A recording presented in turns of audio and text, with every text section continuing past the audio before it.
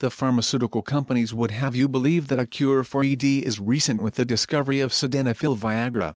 However, there have been effective natural cures for ED for thousands of years.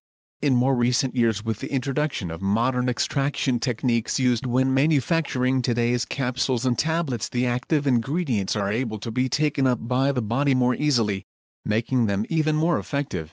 The flip side of that is the side effects have become more pronounced. There is some confusion when discussing natural cures for ED because there are two sets of herbs and plants. One set increase hormone levels but do nothing to dilate blood vessels, open up blood vessels. So curing ED, this is a nightmare for someone suffering with erectile dysfunction because it increases desire but does nothing to enable strong erections. Here are the most effective plants in the two groups. 1. Plants that increase hormone production. Ginseng, a plant found in the colder areas of North America and Asia. Only the root is used for medicinal purposes. Very well-known aphrodisiac that increases desire and energy levels.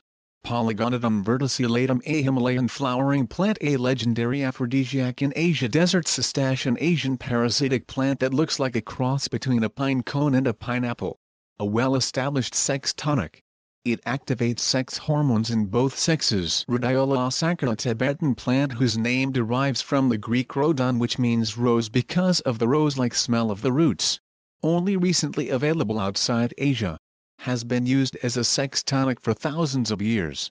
Tongkat Ali, a flowering plant well known in Malaysia and Indonesia, increases testosterone levels. Used by bodybuilders too. Natural cures for ED. The following plants dilate blood vessels but usually only work completely successfully as a combination, not on their own. Horny goatweed, probably the best known natural cure for ED. Also known as epimedia, its common name was as a result of goat herders noticing that goats eating the plant were stimulated into excessive copulation. Opens up the blood vessels. It also stimulates the sensory nerves, particularly in the genital region in both sexes. Can be successful with some people on its own. Cordyceps sinensis, featured on the BBC's Wild China. Known as the king of invigorants.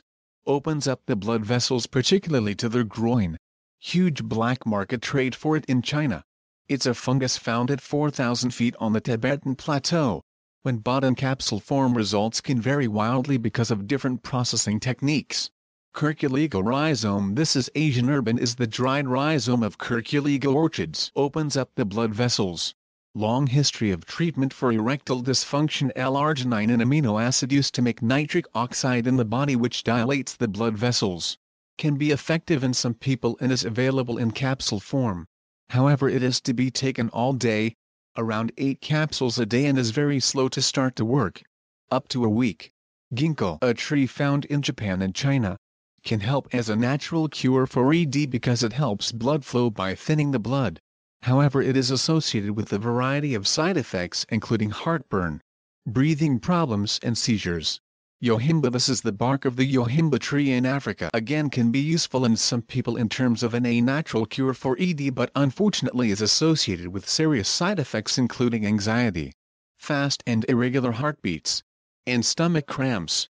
The best natural products for ED always have a combination of at least some of the above, but results vary according to the proportions of each and the different extraction techniques. Find out which one did best in surveys here. www.herbalviagraworld.com